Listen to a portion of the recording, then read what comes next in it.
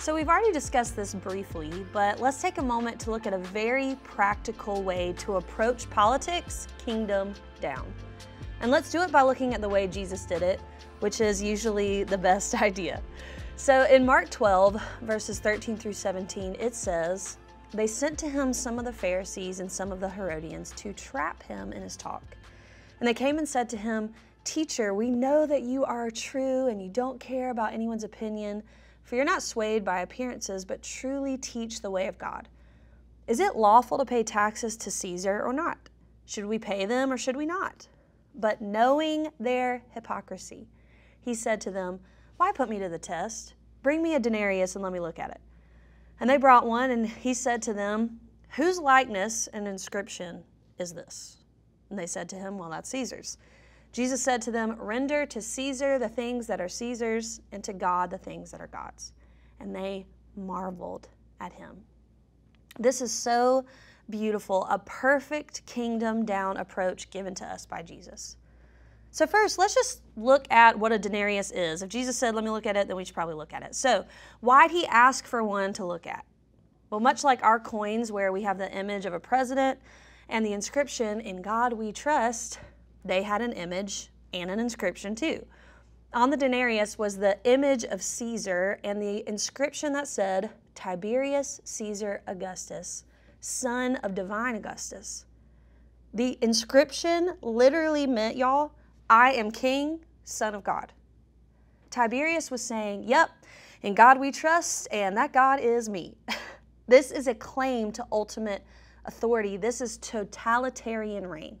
Up until the time of Jesus, all governments were totalitarian governments. They called for total allegiance. The state and the temples mutually supported each other. There was no idea of limited states or space given for human rights or allowances given for political protest. Caesar was king, son of God. You better treat him as such. And here's the actual Son of God, Jesus, still somehow saying, yeah, his picture's on there, give him his money. This aligns with what Paul encouraged the church in Rome to do, living under that same invading and oppressive authority.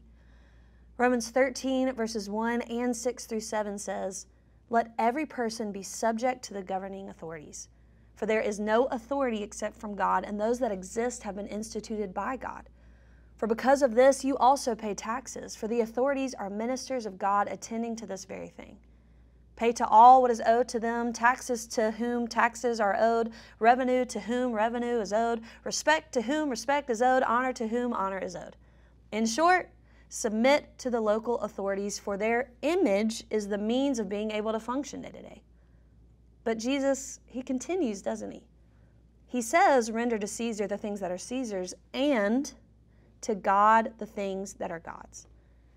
Jesus, and his brilliance as a teacher and leader, is showing us how to live in this tension of exilic living. We know how to engage with politics without being consumed by it, because here's the thing: Caesar's image may be on the coin, but God's image is on us. Give the government their money, but give your ultimate allegiance to God. Pay your taxes, please, but don't give over your soul. Do not allow any political power to have totalitarian claims over your life. When we learn how to live handing over the things that are Caesar's over to Caesar without handing over ourselves, this is where we can engage in politics like a true citizen of heaven. So, before we even move on into the how of this, I just want to ask us, if someone were to look at our lives from the outside in, would they see more the image of a Republican or Democrat, or would they see the image of Christ? Would they see someone who has given themselves fully to Christ, or someone who has given themselves over to politics? Yes, we hand over what belongs to the government, but we always ensure that we do not bear their image. Now, practically, how do we do that?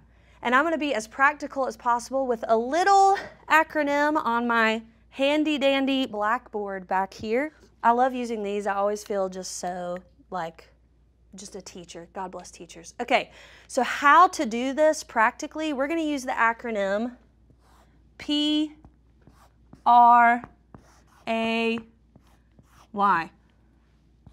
Pray. The first letter is P. We're gonna pause. Pause. Pause and listen for the voice of the Holy Spirit.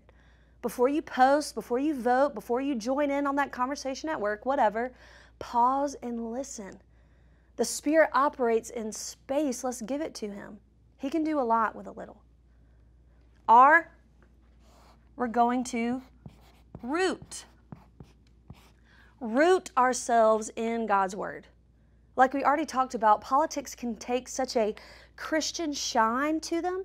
It's easy for a candidate or a party to slap a scriptural slogan on their campaign, and we have to know God's Word in order to ensure we are not obeying mirror images of it, cheap reflections of that 14-karat gold dipped Christianized campaign.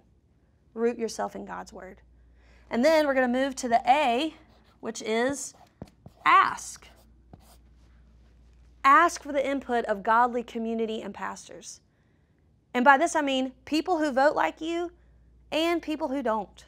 We have to let people who also love God confront our political opinions. We have to get uncomfortable. We have to engage in conversations with people who will call us out and call us up if we are participating in politics in such a way that we're bearing the image of Caesar and not of Christ.